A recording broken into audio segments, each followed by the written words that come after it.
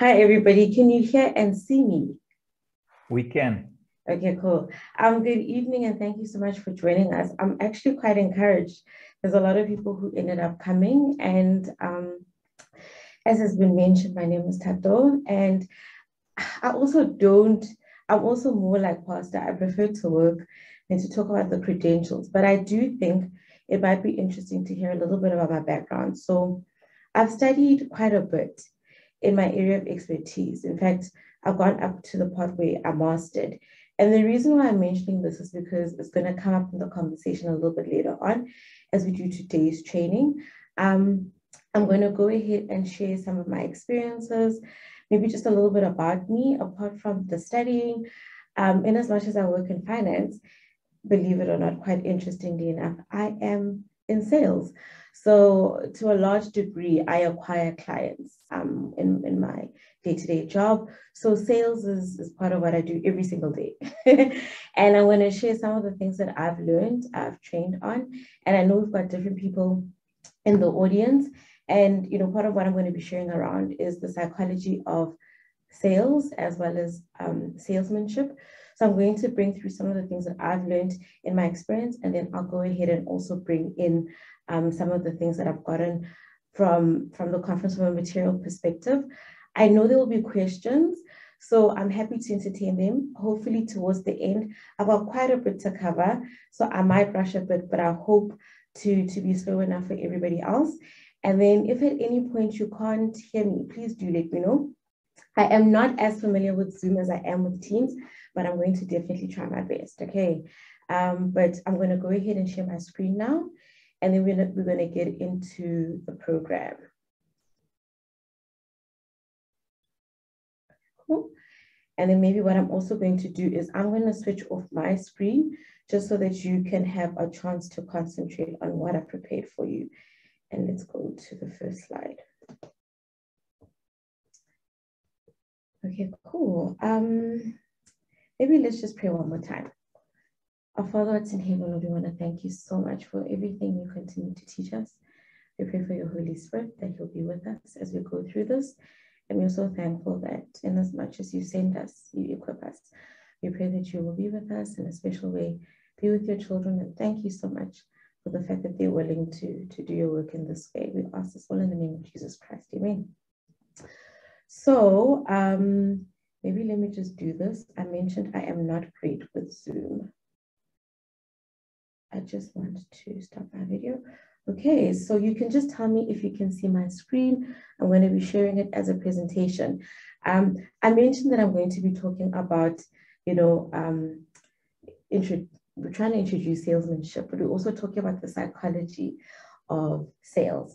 And I'm starting my clock now, Pastor. So the one thing that I should mention, maybe just as I start, is I've been in sales to a large degree, but of course, from a finance perspective, they call us professional salesmen in as much as we do other things in my day-to-day job, because the biggest part of my job is to acquire. Some of the things I'm going to be sharing with you is, as I mentioned, things that I do every single day. So just to give you a good sense of how long I've been doing this, I've been in sales for almost 10 years. That's a long time. And in my time, I've brought on more than 1,000 clients, and I'm not exaggerating. So I work in a different kind of space. Pastor already mentioned that it's financing. So it's a little bit specialized. I work at Investec. And I want to mention that because you need to understand who you're talking to and how it is you go about doing something, because it will add that context and the meaning so that you can be a little bit more successful in hopefully being that better salesman, okay? So as we start, I just want to start with the framework. This is, a combination of things that I've read, and then of course a book that Pastor is also probably going to be happy to share with you. And we're talking about the framework here, and the framework says success is not an accident. Failure is not an accident either. In fact, success is predictable. It leaves tracks. So I'm hoping that from some of the things that we will share today, we'll realize that there's a part for us to prepare in order to be more successful in the work that you're trying to do. And of course, if you put in as much as you can by the grace of God, it's also possible to get a better outcome. One of the writers who speak about sales, he says you need to visualize things. So visualize the thing that you want. Make sure you've got a mental blueprint and begin to build. So really what he's trying to say is it's important to understand what you're trying to do, who you're speaking to. And once you've got a good understanding of where you're going, it's easier to build. Okay. Now, I know many of us might have seen this very, very famous quote from Ministry of Healing. I have to share it because I think it's absolutely valid, even in this context. So it says, Christ's method alone will give true success in reaching the people. The Savior mingled with people as one who desired their good. He showed sympathy for them. He ministered to their needs and won their confidence. Then he invited them, follow me. So I'm assuming. Sorry, Sister Thato. Yes, Pastor. Forgive me. I see your PowerPoint is not moving. Hey? Just check on your side. Okay.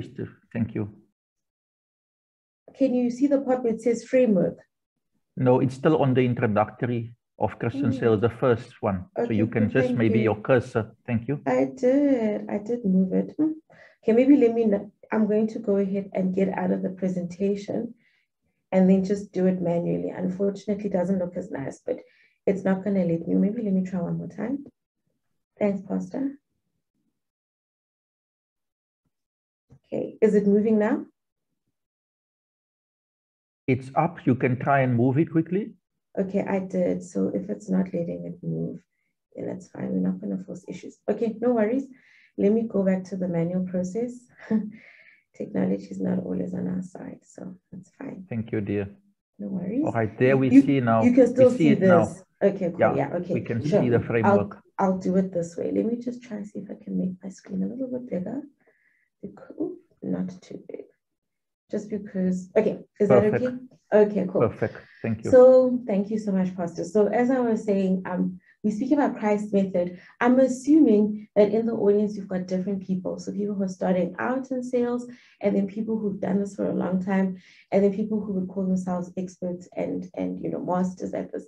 I do not assume that I would be the best person, but I've got a little bit of experience. And so as we share, even when we have the question and answer, I invite everybody to speak to us. But part of why we're here is to sharpen ourselves as well as each other. So, your work is never really done. It's a continual learning experience. And for that reason, this is part of why we're here. So I was still speaking about how is it that Christ's method alone would bring true success. Now, remember, tonight we're speaking about being a salesman. But the context that we're speaking about being a salesman in is that of soul winning. We're different in that we're not just trying to make numbers, right? And the targets of the goals, they all find their context within reaching souls for Christ. And I love the part where Christ's method really speaks to anything that has to do with soul winning, and I'll tell you why. So here it says success in reaching people. Christ's method gives true success. So he mingled with people. So you'll find that as you do your work, you do need to mingle with people. You do need to desire their good. You need to probably show sympathy to them, and you need to minister to their needs. That's really what you're doing. Of course, you're doing it in a literature perspective or context, but that's exactly what you're doing. And once you win their confidence, as you will see throughout the training, then you can invite them, follow me, or you can invite them, would you like to purchase this book? So Christ's method alone will continue to give true success, even in that context. So today we're going to be learning a couple of things, and I just wanted to go over the curriculum of some of the objectives that you can expect to get from the session. First of all, is to understand the necessary preparation for successful literature evangelism. It's to know the principles of professional and Christian salesmanship, and then of course to be well acquainted with the progressive steps of sales presentation and principles involved in each step. I've mentioned that this is a very long presentation. We will find a way to share everything with you, so we're happy to do that. But I'm going to spend quite a bit of time in the beginning of the course, in the introduction, trying to keep it as succinct and simple as possible. Then once we've done the introduction, we'll unpack everything. So even if we don't necessarily get a chance to go into the detail of unpacking, I'm hoping that the introduction will leave you all with something to think about, because it truly should be simple. So you'll see here some of the things we'll touch on tonight. Again, will be an introduction, personal preparation, and then of course steps of sales presentations and post-sales evaluation. So as we start with part one, it's obviously quite important for us to remember, again, our context being that this is, the mission of selling literature is something that we've been given as from inspiration. It's not something that we do of our own. So the press is power, but if its products fall dead for want of men who will execute plans to widely circulate them, its power is lost. By judicious calculation, they can extend the light in the sale of books and pamphlets. They can send them into the thousands of families that now sit in the darkness of error. So we appreciate that which we're trying to do has power, and we praise God that we've already got, an army of soldiers who are here in this room, this virtual room, who are saying, Lord, choose me, I will go. And so already it's an answer to a prayer, and it explains part of the things that we need. We need people who will be able to share these things so that families will not sit in darkness. And of course, the mission of selling literature also, as we reminded in Testimonies Volume 4, page 392, is that we must carry the publications to the people, urge them to accept them, showing them that they will receive much more than their money's worth. I think at the beginning we spoke about the fact that this is more than money. Can you really put a price on somebody's health, on the eternal destination, on an opportunity to have eternal life? I think that's part of what makes what you are doing and what you are going to be doing going forth so important and so powerful. And we again praise God for that. I've already mentioned that. And then there's just some definitions that we're going to probably just touch on. I will use them. You will hear me in between. I'll probably say LE, that's short for literature evangelist. But these are some of the definitions that come up in today's discussion. So the first is sale. So we know when you're selling, you're transferring title or ownership from one person to another for a price. And I want to just stop here by price. It's important as people who are in sales to understand that there's a difference between price and value. So I would imagine in your context, price is important because price just tells you this is how much something costs. But we're speaking about value. And once you can show somebody the value of what you're sharing, price becomes secondary, okay? Because as I mentioned, you cannot put money on, how much a soul costs or health or all of the benefit that they're going to get from buying your book. So I would want you to just think of that. It's very important to differentiate the difference between price and value and not get bogged down with that. The second thing is, the salesman, which is the person who brings about the transfer or the actual sale itself. And then salesmanship is the ability to persuade people to buy or to barter. And now this is a very important thing that is coming up in this definition, according to what will best suit their needs. You're going to see, I'm going to spend a lot of time on that. What will best suit their needs? Okay. Now, another definition that comes up is, important factors in selling. We know that there's obviously a product, and you'll be selling books and magazines. That's your product. And so when it comes to, product, it's very important to understand what you're selling. I would like to encourage that you read as many, if not all, the books that you sell, just because it's easier to share something that, first of all, you understand and you know, and second of all, that you've also seen the impact in your life or the lives of others. People can quickly pick that up, okay? So the things that I do on a day-to-day basis from a sales perspective are things that I have a first-hand interaction with. I use it. So I'm not selling something that's good for others, but not great for me. And I think that's also important. So an understanding and a knowledge of the product is very important. And then, of course, we've spoken about the fact that the literature evangelist, you in the audience, would be the salesman. And then the most important part, or one of the most important factors when we talk about selling, is the market. So the people that we are trying to reach. Okay. Now, market is just usually another nice word for customers or clients. But when we talk about a market, what we're really trying to do is we're trying to get a sense of the general people or potential. We're talking about potential, right? So when you say your market, it's the potential of the people who could buy what you're trying to sell. Okay, so it's not just everyone, because not everyone's necessarily your market. You don't sell certain books that might, be for a specific market, you know that when you go around and you meet people, when you knock on their doors, there's certain things that you have to offer. And so your market is who you should be keeping in mind, because they're the people who will respond to the product that you're trying to sell.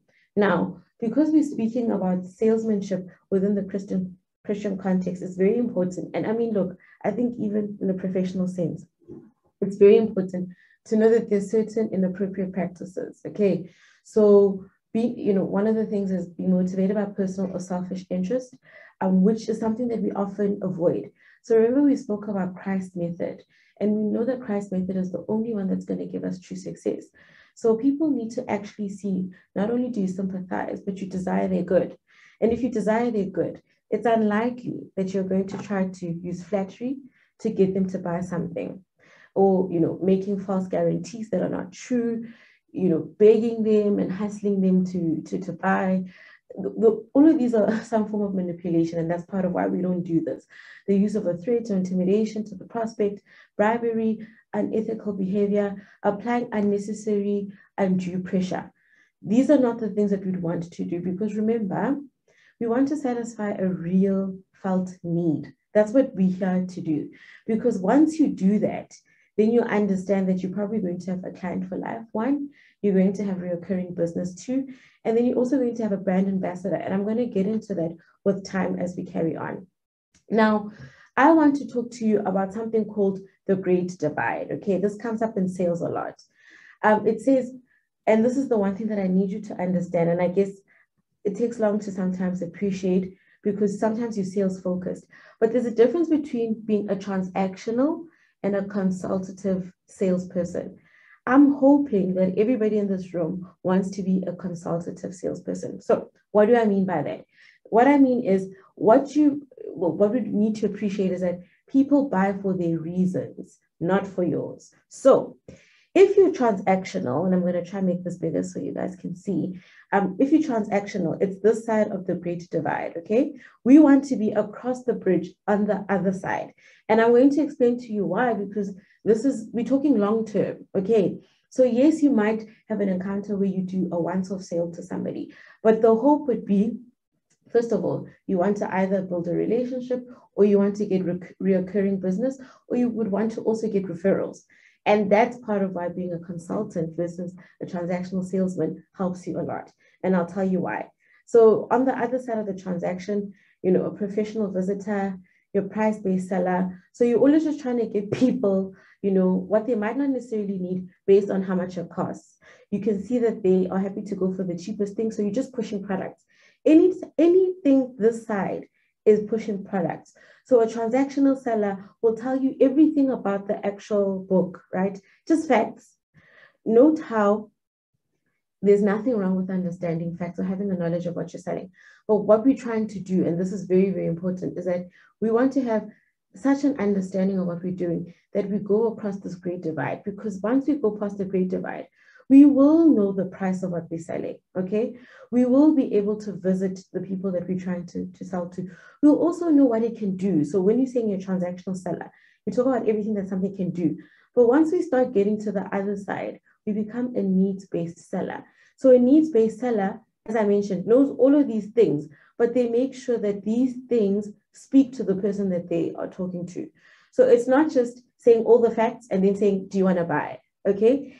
You've heard the person, you've spoken to them, you've heard their context, you know where they're from, you know their interests. So now you can actually speak to their needs. And usually when you start on this side, okay, then you are actually going to put yourself in a better position, because as soon as you meet people's needs, all of a sudden you become a consultant. And then you go to the next level, which is a resourceful champion, because now, you can not only be the person who shares and advises on what you're selling, but other people will then become resourceful champions for you. So they'll become your champions.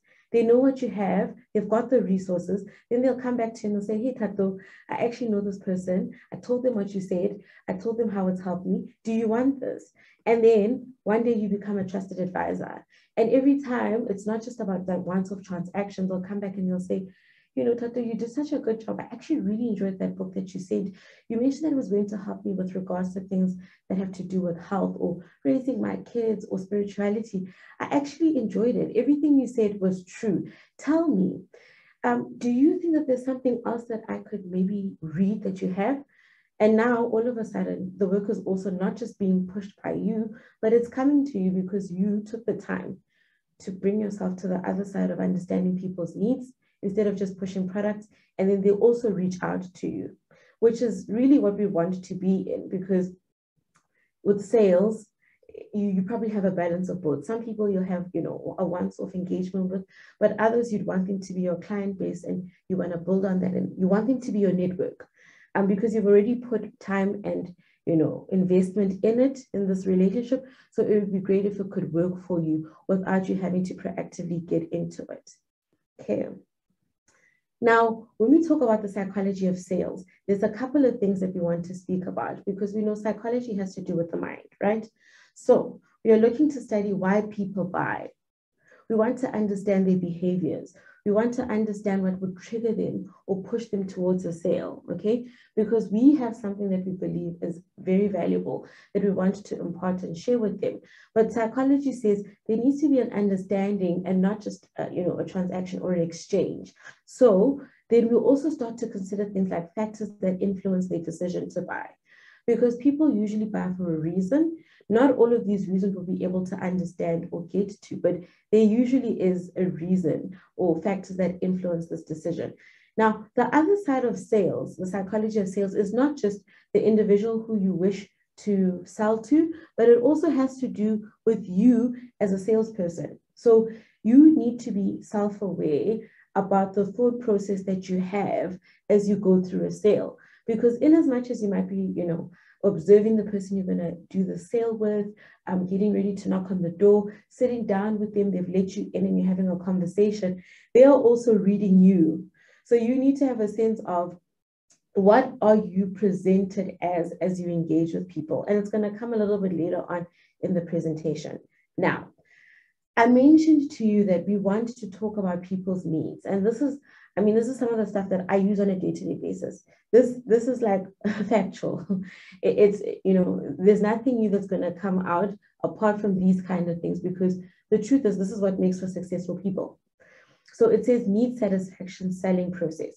So the first thing we understand is that we are going to satisfy a need. Remember, we said that we're not trying to harass, flatter, bribe, threaten people into different books that we might have to offer them. So it's a collaboration between yourself and your client, your customer. And we want to talk about need satisfaction because there's a selling process that comes to that. And usually when you go through the steps, and this is just the simple version of it, you'll obviously have an opening, which is an opportunity to engage with the person and see whether or not they'll be able and open to receive you. After we've established the opening, you get to the point of discovery, because remember, you want to have an understanding of who it is that you're selling to. In some of the other sessions and the other material you'll see, they speak about the fact that now you're in someone's house, you can look, what's on the walls. Do they have pictures of their family? Do they have young kids? Are they elderly? All those things are helping you to discover the person. And I want to encourage that in discovery, also make it an engaging process. Don't just read what you're seeing from a situation, because there are limitations to that. Sometimes when somebody explains something, when they speak for themselves, that's when you can get to the bottom of what's really important to them versus just observing. Observation has its part, but it's not everything. Now, once you've discovered, you can now have an understanding of the client's needs. Once you know what the client's needs are, you know that you have a wide array or a range of different books and literature that can satisfy this need. And once you've established this, then you can close. Now, I have to say that this happens in this order because sometimes people want to close right after opening. You've just introduced yourself and already you're telling somebody, do you want to buy a book? Here it is. But you're not sure that that's the right book for them. You haven't taken the time to understand them. In fact, if you do this in this process, it's quite likely that one of two things will happen. The first is that you will get to a close that's successful. But the second thing is you will also have an understanding of the person, and you'll remember who they are when they come back again. Clients love to have a sense that they weren't just a transaction. Now, if you go through this process, there's certain things that you're going to discover and understand that will make you remember, oh, Pastor Garland is the one whose family, whose mother needed this. And even if they come back again, there's that understanding and relationship that you're building piece by piece, and relationships go a long way, because many people can sell somebody the same thing, but very few people can have a relationship. And that's usually what trumps, a decision on who somebody will buy from. Okay. So having said that, let's unpack what needs really mean. I know we speak about needs a lot, but let's just unpack it a bit. So needs has to do with circumstances. So the first thing is circumstances have to do with facts, events, or conditions in the client's environment. That's important to understand. Then the needs is a client's desire to improve or accomplish something. Remember, we keep speaking about this health book that you're going to be selling or you're going to be sharing with them, and they want to improve their health, or they've got a family member who needs, to just get more fit. They might have had a bad run-in with health, and now they're buying these books so that they can be better informed and change their lifestyle and all of that other stuff. So there's a need, and this is generally basic. Most needs have to do with improvement or accomplishing something. Now, here's an additional lens that I learned recently, and I find that very interesting. There's usually a need behind the need. So the more important need or objective underlying the need, okay, or the reason that the need is important. Remember, there's so many needs that people have. They're always all competing against each other, for a person to realize them or not. But the importance or the reason of why a particular need is more important than the other is the need behind the need. And usually it can be categorized into three subsets. So it's either financial, it's performance, or image. So I'll give you an example. With finances, it has to do with the cost of something. So yes, they love the product. They want to buy something to help them, but the most important thing is to find a car that will work, but that's the cheapest, because the financial need is what's pushing them. They need to get from A to B to with a car so that they can have a job. Note how that's the pushing need. In as much as we're talking about the car, the real reason is not that they need a car, it's that they need to go to work with the car. It's a financial need. And they've seen that using Ubers all the time costs a lot of money. That's a gain cost. Can you see how that's finance, even though the product is the car? Same thing with performance. Performance speaks to efficiency. So sometimes people care about efficiency in as much as they're going to obviously get the product. And then sometimes image is the need behind the need. So the way something appears is why people will get things. Okay, that's the one that we kind of need to be a little bit more careful of. But there's a lot of people who might say, oh, I want a car. But the truth is they want a status symbol. That's why they get a luxury car instead of a simple car that could have done something else. Now, this is not the kind of stuff that, I don't pass judgment on it, but it helps you to understand what's motivating a need or what's motivating somebody's response. Once you get to that, then you can start to speak to it more. And it's again more likely that you'll give them what speaks to that need and will also help you close the deal. Now, there are different types of selling approaches, as we've mentioned. Remember, we're in the context of the Christian salesman, okay? So professional selling is primarily concerned with satisfying customers' needs. And that's why a salesperson is always honest in all their transactions, okay? So we're not just trying to push sales or push product, and we don't mind or we don't care if somebody, ends up throwing away what we've shared with them 2 seconds later. Of course, we don't have control over what happens with our products after the fact, but you want to get the sense that you've done your best in order to give something to someone that they will value. And then, of course, as a literature evangelist, you're a missionary salesman, so it will always be different with you. And we obviously uphold Christian principles, and that's part of why, in as much as we've got that framework, our context also reminds us that there's an importance to be daily converted and that words and deeds may be a save of life unto life. And I think what's quite interesting in what you do on a day-to-day basis, as literature evangelists is that there might be a potential that you don't necessarily close. But the way somebody engages with you or the interest that you'll pique can also be a saver of life unto life, right? So it's not always just about closing the deal. So with me, I'll tell you from my experience, there's a lot of clients, a lot, like hundreds of clients that I've called, that I've met with, that I've spoken to the first time who didn't necessarily take the product or open up an account with us or, take up that which I was offering them. But there's a lot of them too, maybe like 85, 90% of them who came back to me a year later or I don't know, a couple of months later or a week later and said, I've thought about what you said. Because you were so thorough and I can see that there's value in what you're sharing, I've actually reconsidered and I'd like to join. You see, so in as much as we'd want to close in the same session, of course, that's ideal. The how is so important because it also sets you up for I call them boomerangs, people who will come back to you later on. And they're really nice because they will come back knowing that there's the value. And they often come back with somebody else because they've had a chance to think about it. They've had a chance to speak to other people about it. And they might even come with their friend when they come. So we know that there's something important about what it is that we're doing, and it might not just all happen in one go. Again, when it comes to literature evangelists, missionary salesperson orientation. So true human psychology has its origin in the heart of God himself, and he planted within us that which we can express back to him. He's given us the ability to plant in the minds of others that which that can return to us. So, and that's exactly what I was just speaking about before. There's still influence when it comes to when you do your job. Influence comes anytime two people engage and they speak about a need, because in as much as I said, the sale doesn't close, you're planting a seed, and sometimes some plants sprout immediately, some take time, and that's why it's important that we do it the way that Christ would. Remember, it's important to have a genuine interest in our work and in others, or if we have a genuine interest for our work and in others, it will also help. It will help others be interested in the work we're doing for them. Again, when someone sees how seriously you take what you're doing and that which you're sharing, I mean, you're speaking around a concern that they have or a need that they have, they'll start to see that this is something that's not just in their mind. It's not only real, it's not only, acknowledged, but it can also be made.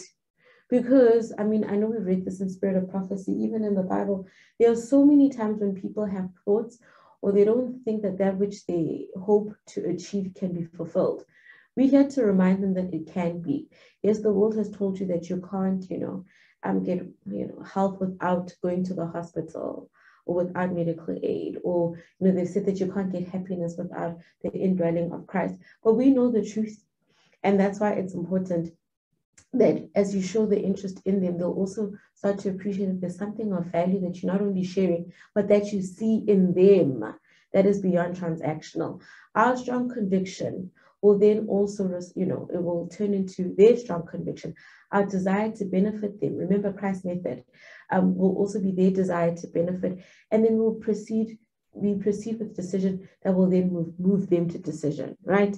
We're talking about, things going both ways and not just one way. Now, so now I'm going to talk about, other things that come in the phases of the sales process. We're going to go into part 2. And so the first thing, and maybe this is important and we're going to continue to repeat this, is that literature evangelism must be conducted from a spiritual standpoint. As a literature evangelist, we don't want to assume this, but it is important that you are deeply spiritual. Of course, you're dedicated. You are in the business of winning souls, and that's your principal, objective. And that's why we spoke about how when we understand what we're trying to do, we can build on it and it can grow. And then, of course, there's obedience to heavenly principles. As and when you do your work, there'll be that element of tithing, offerings, and other things. And then, of course, study of the Bible and Spirit of Prophecy. You want to be a fitted workman who understands the truth that you're sharing. You want to be able to speak with authority on some of the things that you'll be sharing with the people that you'll meet. And again, when we talk about, the psychology of sales, there's that part where there's mental preparation, okay? If you want to be a successful literature evangelist, there's going to be, you must read. Like, we can't get away from this. And that's part of why in the beginning, I spoke to you about the fact that I went all the way to masters. It's not so much that I just wanted the paper, but I needed to be a master in my field, because as I speak to people, they take me more seriously and they realize that the thing that I'm speaking to them about, I find it important enough to know as much as I can. I've tried to progress in understanding, in expertise. And so the same as with you, constantly reading and studying literature. Of course, the knowledge of the facts of each book, such as the author, the chapters, the content, is very important. And then, of course, if you can get something even more in-depth and a shallow understanding, that's even better. And then, of course, the knowledge of the benefits of the books. Now, can you see how, as we're speaking, we are trying to transition from being a transactional salesman into a consultant, the one that is a trusted advisor, because a trusted advisor can share benefits. They don't just share facts, okay? And the benefits speak to the needs again. Now, there's a suggestion that says, sometimes for some people, you can use memorized sales presentation, okay? So they say that you can provide the best, it helps in providing the best approach. It helps to make sure that you obviously rehearsed, you've got a good starting point, a good stopping place. You can speak with ease. It's easier to be more concise, accurate, and then of course share the facts and benefits. And then of course it eliminates repetition. Okay. Again, memorizing a standard sales talk can also, guarantees the sale points are arranged in a logical sequence. So you're not shooting from the hip and just, going with the flow. There is obviously a room to just going with the flow, but you've got a sense of, this is what I'm trying to achieve. I'm going to speak about this. This is who I'm speaking to. I know their needs. This is what I know I can offer them. And this is what I'm speaking towards it. And then, of course, it keeps you on track. It makes the close of the sale more natural and easy and successful. And then, of course, it helps you to make sure that you answer some of the things that can come up later as objections early, right? So if you organize, you've done this a few times, you've seen people, sometimes people will ask certain questions all the time. But instead of waiting for it to be a question later on, you can now skillfully answer it in the beginning as you're sharing what you're sharing with the person. And for some people, it also helps with giving self-confidence. Now, what I will say though, is that with the mental preparation, in as much as it's good to memorize the standard sales talk, please make sure as you engage with, your client or your customer, that it does not feel rehearsed and that it's not tick, tick, tick, tick, tick. Remember, it's not a transaction. We're building rapport, we're building relationship, we're having an encounter and engagement with people. When Jesus helped people, it wasn't tick, tick, tick, tick. It was, I see you, I'm giving something that speaks to your need, and now I'm asking you, to take something that I'm giving you some more of. So as we do the standard sales talk, let's just also remember to try, and as much as possible, not to make it rote and rehearsed and you're just going through facts. It needs to still feel a little bit like conversation, because people might interrupt you at some stage or not, but it's absolutely great to have that framework, because it also helps with the nerves and knowing how to get through what you've prepared to share with somebody. Again, of course, you're going to prepare. Preparation is probably the biggest part of success. You are going to try to study the area you're going to be walking in. If you're going to be walking in, if you've got a meeting with somebody that you've already, planned, you're going to think about what's going to speak best to this person. There's so many things. So you want to be prepared as best as possible, in as much as some things will happen in the actual session. So you want to have a well-illustrated perspective. You want to have something to keep everything in a neat and orderly fashion. A briefcase can help with that. You want to make sure that your books are in good condition, that you've got contract forms and receipts, you've got introductory cards. And it's also nice to have a nice looking pen and also, look great yourself, because, you want to make sure that you give as little reason for the person who's going to be engaging with you to take away, to not give you a chance to share that which you have prepared to share with them. Because unfortunately, buyers, clients are discriminating often. They judge a lot from what they see before they even have the engagement, the interaction. So you want to give them as little opportunity to be closed to you. You want to give yourself as much opportunity to be open. And these things of preparing helps to make sure that even when you finally get to the point where you're closing, you're not now scratching for a pain. People will appreciate that you're an organized person. You know, there's all these different things that come with it. And then, of course, steps of sale presentation. As I try to close up, there's obviously the approach. There's 5 things that we want to think about the approach. We've already mentioned the fact that there is dress and appearance. Your manners are important. So showing courtesy and a smile and having good speech is also important. So they also mentioned about the fact that an approach is important. Sometimes you'll be going to somebody's door, okay? So you want to be able to walk with positivity, look like you're walking with purpose. And once, by the time you knock on the door, they might have seen you through the window or not, but you know, you want to take a step backwards as you wait for the door to be opened and be ready to be, you know, sunshine as you speak to the person on the other side of the door. It says that with a proper approach, it includes gaining entrance inside. So you call the person by their name. Of course, as the part where you'll introduce yourself. You want to be personal. So you want to give, you know, show interest in the things that seem to be important to them. Remember, this is still part of the observation. You might have not known that they've got kids yet, but you've seen pictures, or you see, you know, there's a ball or toys lying around or whatever. Remember, they don't always expect that you're going to be coming. So the things that you can read in the room will help you with that. And then, of course, you want to be positive. May I step inside? Saying thank you before the prospect response indicates confidence and positive expectation that they will allow you to come inside as well. Okay, remember, there's a part with psychology that says that you can bring a person from being in a particular space and bring them along to where you need them to be just because of your presentation. That's it. Okay. And then, of course, we spoke about the favorable dress and appearance. It says that you can't expect the Lord to give you the fullest success in winning souls for him unless your whole manner and appearance is of a nature that will win respect. Remember, with us, apart from the neatness of dress, apart from what it says to the person who's seeing you, the way that we dress speaks to the God that we also serve. And we are witnessing even before we speak or doing anything. So in our sense, dress is actually very, very important as well. And then, of course, we mentioned the fact that it's important to have good manners. So courtesy costs you the least, but it pays the most. Saying thank you, excuse me, I'm sorry, also shows that. And then, of course, it says those who work for Christ are to be upright, trustworthy, firm as a rock to principle, kind and courteous. Courtesy is one of the graces of the Spirit. And that's from Core Porter Ministry, page 72. So we are being reminded here that we ought to be a Christian first. And it's going back to the part where knowing Jesus, loving him, letting his Holy Spirit abide in you, because by the time you engage with somebody, they are hopefully able to see that more. And then, of course, we're speaking about courtesy again, and it's just being highlighted.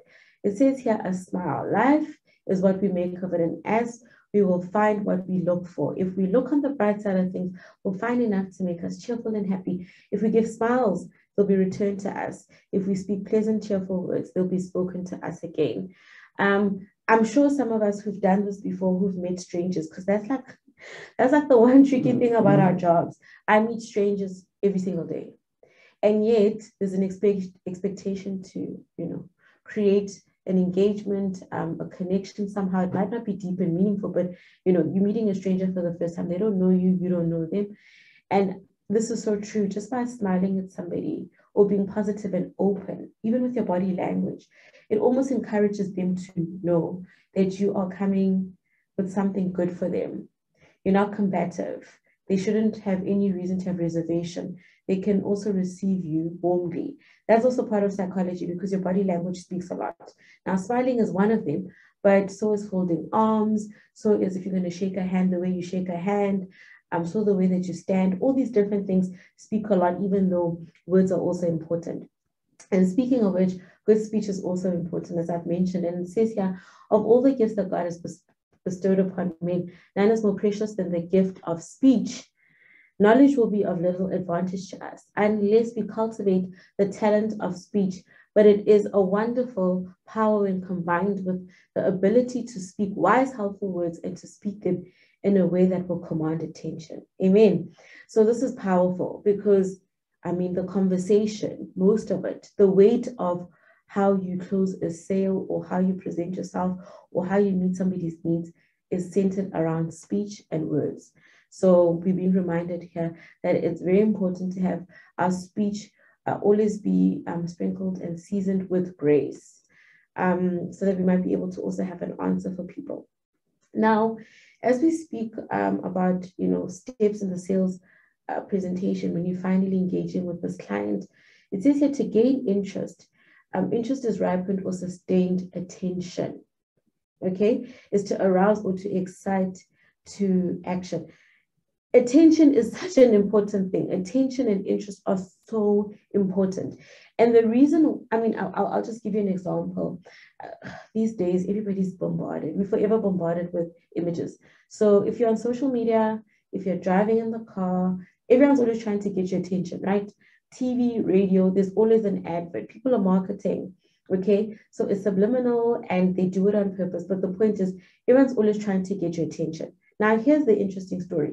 If you had to think about all the things that you remember from adverts, you won't remember as many things, but the ones that got your attention and your interest are the ones that you're going to remember. So it's important to, attention is such an important thing, because attention says that not only is the client open, but they're also available to hear what you have to say. And because they've got interest, they are likely to listen, and you're probably closer to closing because they're going to remember everything that you say. And it's because now we've got this inbuilt block, okay? So this is part of marketing. People have a block inside their minds because we see so many things. We literally block certain things out of our viewing, and then other things, if they speak to our values, then they will then pique an interest. So you want to make sure that you not only get the attention, but hopefully be able to excite the interest of somebody. And how do you do this? You do this by bridging to their heart, bridging to their mind, creating curiosity, developing awareness of their needs, and asking timely questions. Now, note how this is all really a conversation. And it's a conversation where you show that you desire their good, really. And once you have an understanding of what they're saying, what they need, you can speak back to it. Okay. Now, I probably won't go into too much of this, but one of the things that they say here is give honest compliments about something the prospect is interested in. The deepest principle in human nature is the craving to be appreciated, right? Excuse me. So, I mean, remember, you know that they have needs. You also know that you have ways of satisfying these needs. And when they raise them, there's nothing wrong with saying, health has become very important. I can understand why. It's something that you and your family would want to improve on. And, in the past couple of years, it's become even more important with everything that we've seen in the world, what that's happened from the health space, right? That's honest. And it's also acknowledging that you're hearing them, you're understanding, and you're then speaking to that need. You, of course, want to bridge to their mind as well. So they're currently, this comes with conversation, right? You will be able to read the person who's in front of you and see, because some people are not talkative, some people are reserved, some people are different, but as you speak to someone, you'll get a sense of, okay, cool, the person that I'm speaking to might need a little bit of help. So let me help them in different ways as I have this conversation, because they might not be as outgoing as you are. And interestingly enough, not everybody who's a literature evangelist is also outgoing naturally. Sometimes the Holy Spirit is what spurs them and pushes them to be, open and extroverted, because they understand why they're doing what they're doing, and God is the one who propels them. So understand that, the people on the other side might not be like you. And then, of course, curiosity can be piqued by sharing some good facts that have to do with the general topic of discussion that they're interested in. And then you can also build suspense. And after you've done that, you can also just, speak about the fact that you have something that speaks to what they're looking for, right? Now, here's the interesting part. It says, be careful not to arouse a combative spirit or excite prejudice by introducing controverted points of doctrine. You'll find enough to talk about that will not excite opposition, but that will open the heart to desire of a deeper knowledge of God's word. I know sometimes you struggle with this as Adventists, but it is important to know, and Christ's method alone. Christ didn't give You know, the person that he was speaking to, everything and then some. He didn't go into all the technicality of doctrine. He spoke to their need. He asked them to follow them.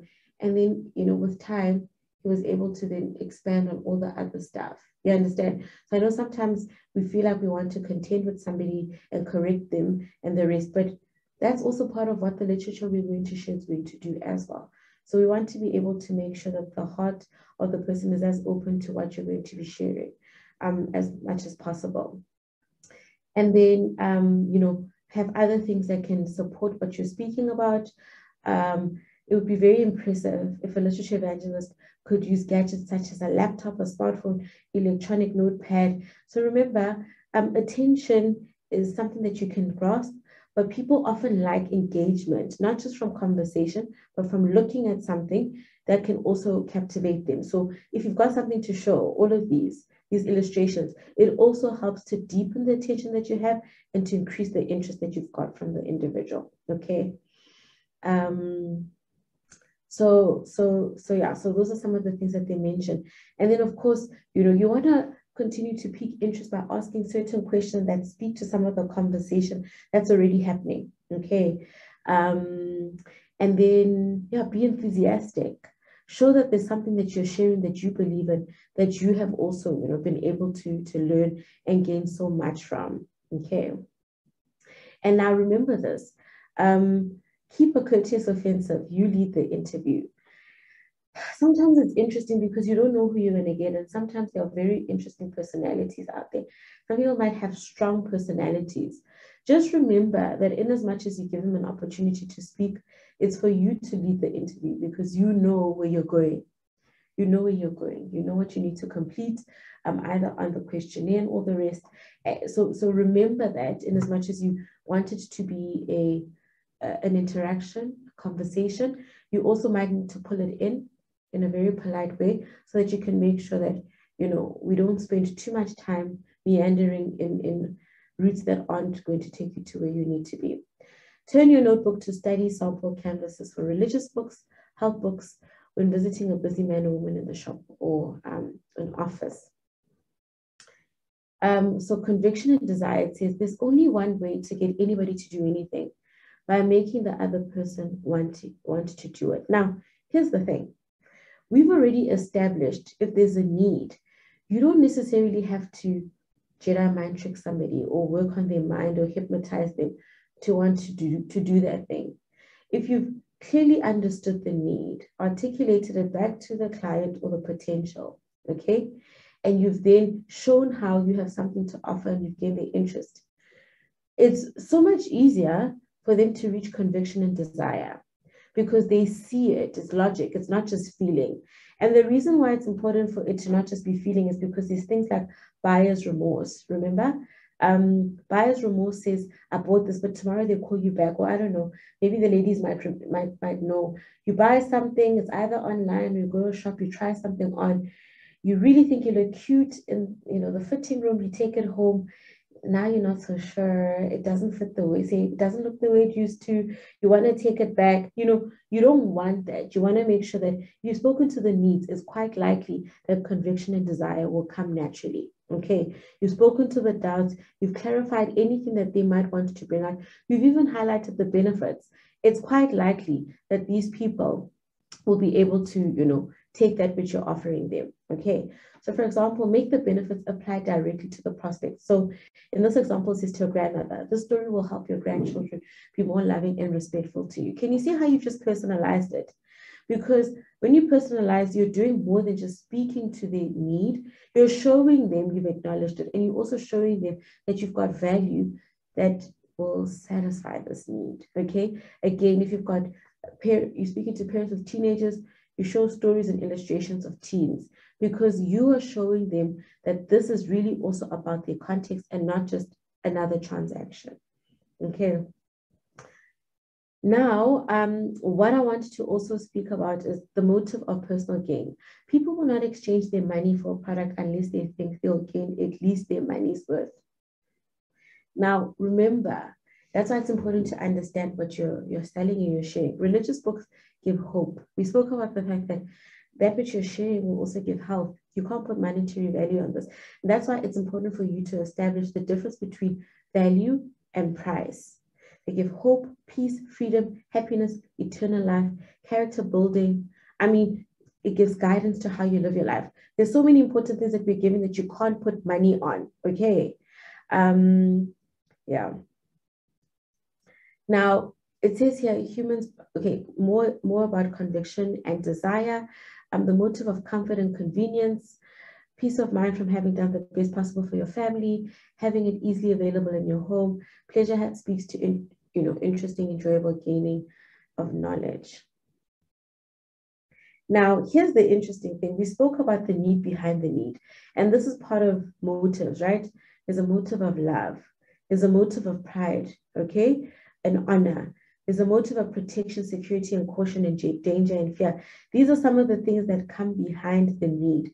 So yes, your product speaks to the need, but there's a need behind a need that we are now speaking to that will also help to get us to the point of conviction and to get us to the point of desire.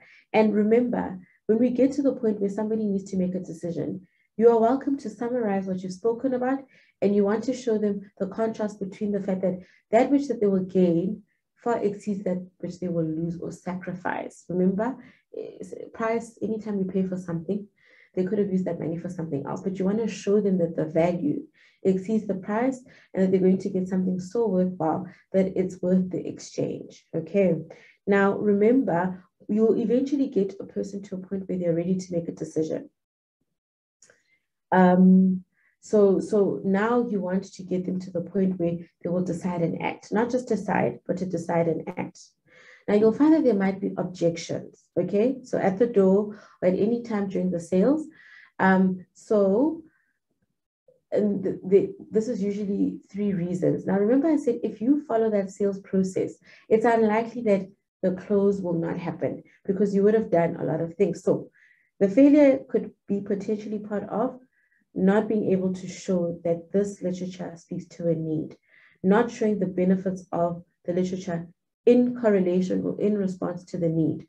And this monotonous presentation, again, is an issue of you're not speaking to the person, you're speaking at the person. You in that transactional mode where you say, this is what it can do, this is what it can do, this is what it can do. You're not speaking to where they are at the moment, okay? And then, but also, to be quite honest, there are times when people can have objections that are valid, okay? Sometimes if you're knocked at the door and you're asking somebody, they let you in, they might not be ready to make a decision for a genuine reason. So let's talk about how to handle these objections when they come up. First of all, you want to be calm, appear relaxed, and you continue to smile.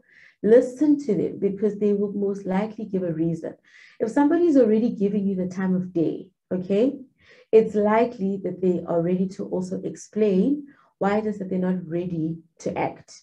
Now, when you know what that is, it's also easy to speak to that and bring them along to a point where they can be closer to closing, okay? And then, you can also then maybe go over the needs, because sometimes when they tell you the objection, you can see that they don't understand the value or they don't understand certain things. So now you can respond, having given them a chance to explain these objections and speaking to them, okay? Now, when to close? It's never too early and it's not too late. And it's really all about reading the person because they're going to give you signals. It's the things that they are saying, it's their facial expressions. In fact, in some cases, people will actually get quick to the close before you can even encourage it. So just by reading and seeing where a person is will help you get to the close. Now, let's talk about 3 closing the sale procedures. So the first is you offer options. Which will be the best for your home? When would you like this book delivered? Or you ask for the order close. You imply that the prospect will buy. He probably will. Now, if you're already encouraging them to buy, they might not necessarily have wanted to, but now they see that they are being encouraged to close. Because there are also some people who are professional considerers. Like they'll consider something forever. They'll keep getting research about if this is good, if this is that, but not make a decision. So some of them need help to act so that you can actually close something. Remember, we've already established that we care about them. We want to fulfill a need. So you're not just closing to close with those people, but you're also seeing that some people struggle to get to the other side. Okay. And then, of course, you can summarize the benefits and close. And then, of course, remind them why this is a good idea for them. So principles of closing the sale is always be closing, ABC. And then, of course, you want to encourage positive responses through positive questioning to help deal with the objections as well. Okay, now we've spoken about this throughout, and it's something that we're going to reiterate. Exalt the value. God calls upon his people to act like living men and not to be indolent, sluggish, and indifferent. We must carry the publications to the people rather, and urge them to accept, showing them that they will receive much more than their money's worth. Exalt the value of the books you offer. You cannot regard them too highly. Now remember, this also speaks to the fact that you know what you're reading, you know what you're sharing, you know what it's done for your life, because you're already giving a life, customer testimonial as you are speaking to them.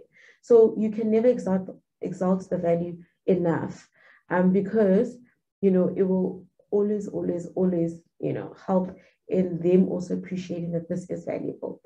And then these are more principles that speak to closing the deal. Some of the admin side of stuff: get the address, then their name, listen and repeat as you write, review the plan, point them to the right places on the contract, and then take it from there.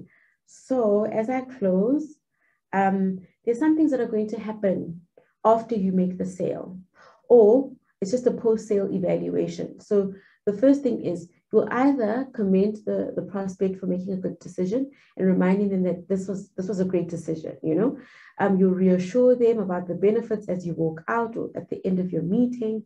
And these are some of the things that you'll do. This is an important one just because it's 2022, promising of confidentiality. So I know we're in the Christian context, but it's still important to appreciate the fact that there's things like Poppy. So Poppy speaks about how you share people's private information. Okay, so if you promise it's going to be confidential, you need to, because we can actually get into trouble for sharing other people's information without their permission. So just make sure you either get the permission or you make sure that you actually keep and honor your word, because that's also another part of being a professional salesman. And then, of course, the other things that you can do, you can reestablish a friendship. You can enroll them in VOP correspondence. You can request to offer a prayer. You can promise to come back again when new books are available. Remember, this is relationship, right? We would want this to be lifelong, and we want them to be the beginning of your greater network. And then the other side of the post-sales evaluation could be at home. Why didn't I succeed? Is there something that I could have done better? Sometimes you could just find out that they brought up interesting objections you've never thought of. And now you can start thinking about, oh, how do I now bring this objection into the next time I speak to somebody so that it's addressed before it comes up, because it's actually valid. Sometimes you'll sell things to parents about kids, like babies, but you don't touch on things like safety, but that's important to a mother or a young parent, so it then helps you to improve on your approach. And then, of course, the canvasser should not rest satisfied unless he's consistently improving, and he or she should be consistently improving in manners and habits in the spirit of labor. And that is the end of our presentation. I know I took most of the time, but Pastor gave me permission. So am I allowed to ask for questions? I think you can, my sister. My presentation will be shorter, and yes, so you may please, I would love to even if we spend all the time with your presentation, I think this is important. So thank you very much. First of all, we appreciate it. Was clear, and it was a blessing and very informative and equipping for us. So yes, friends, this is your time to ask questions. Be clear and brief, and put up your hand, raise your hand if you can. Thank you very much. Okay. Can I just say, Pastor, I don't mind encouraging people to also write questions in the group chat, just because some people might not want to talk, but at least everybody can still get a chance to have both ways. So if you've got questions, please go ahead and ask. Thank you. Thank you. Thank you. There is a hand. Ketiso, you may speak. Thank you. All right. Thank you, Pastor Garland. And our special leader who is taking us through the presentation. I just would like to ask, especially more on the issue of the challenges and the resolution to those challenges. Just a little bit more, maybe 1 to 2 ideas that she can add. Thank you very much. Okay, cool. Sure. So, okay, so maybe I'll start here. Remember we saying that if you go through process, it's less likely that there'll be challenges, but we know that human beings, there's so many variables, so there can still be challenges. For me, what I've seen when it comes to challenges or obstacles, when people object, is there's one of two things that I'd like to do. The first is you want to get a clear sense of why it is that they're not on board. Remember, sometimes it takes repetition to get somebody to, the right response. So when you have an understanding of what it is that they have an issue with, you can speak to it. And I find that once you speak to it, there's one of two things. You don't have to force a person in a corner, right? But they'll first see that you're hearing and listening to them. And then once you speak to the issue or the concern that they might have, then at least hopefully, even if they don't necessarily close at that particular time, they will be open enough to re-engage later on. And maybe I should say this. If you find that you can't close in a particular session, this is from my own experience, I don't get too deeply sad about that. I just want to be comfortable that I did as much as possible to make sure that I built a connection with the person who I engaged meaningfully, okay? Because you can then at the end say, look, I can see that you're not ready to make this purchase at this moment, or it looks like you're not, at this moment in your life, this is not the most pressing issue or need. And you can do one of two things. Is it okay if I get in touch with you in future? Is it okay if I can give you a week to think about it, and then I'll get back in touch with you? The nice thing about that is that you're giving them a bit of space, right? Then they'll be like, okay, this person's not trying to push a product on me. They're okay. And then once that also helps build trust. Then a week later, you better make sure that you follow up with them. Okay. So that's just part of the suggestion. And then when people don't want to open the door, they don't want to engage with you immediately. I find this has worked for me. They'll say, no, I'm not interested. Try to see if you can engage still, because people can be indifferent for various reasons. So if I hear that somebody's not interested, then I might say, oh, this is probably not a good time for us to speak. That's okay. I'll get in touch with you again at a later stage. Can you let me know when will be a good time? Can you see how they said no to you? You heard them, but you've responded and found a way for them to commit to see you again or to re-engage again, even if it's not necessarily at that particular time. So sometimes it's about being quick on your feet, but you don't necessarily have to let go. I think that the most the one thing you probably don't want to do is just let it go without understanding, because once you understand, you can actually find ways to resolve those issues or those objections or those challenges without having to wonder, I wonder what I didn't do right. They would tell you. I hope that was helpful. Indeed. Thanks a lot. All right, friends, it is now 16 minutes past. We don't want to limit your questions. So I suggest while one is speaking, can somebody then write their question in the section, okay? And also this is just introductory, so there will be a whole program on handling objections where we actually will practically be handling the objections and challenging each other and giving each other objections and how to pause, how to agree in part, and then bounce back. So we're planning to have, I'm speaking because you're not asking your questions or your hand is not up. We're planning to have every third Thursday of the month a session or two, and we wish to keep the access sharp of the allies and to keep us encouraged and blessed. Yes, yes, thank you. I think this was excellent and informative, like you say. Pastor Tracy, thank you. Love the point that we should be consultative and not transactional. I like that. Thank you. Then FC said that very informative presentation. Thank you so much, Thato. And Lindiwe Lucas from Tata says, so clear and informative. Thank you, Thato. And then Prophet Tali says, beautiful practical presentation. Thank you very much, my sister. Thank you. We appreciate. The presentation will be made available. Our IT Sedge will give it in 2 parts, not as the type that I shared. Make it more practical and easy for you to watch. And then also the presentation, Sister Thato will share with us. And I have received the presentations from the other speakers so that we can then equip you thoroughly. A mighty army that is equipped will go far. Thank you, thank you, thank you again, Sister Thato. God bless you. And we hope it's not the last Thursday that you will be on our show, can we say, on our program, on our training school.